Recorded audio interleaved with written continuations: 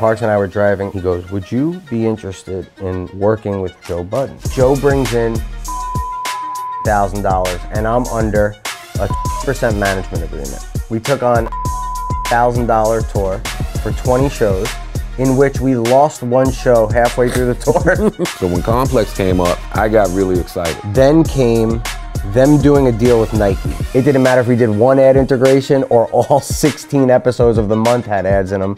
We were getting the same one bonus. But they were getting some astronomical shit. It would have been $1 bump per year for the show. So if I was making $1,000 a month, they wanted to double that and make it.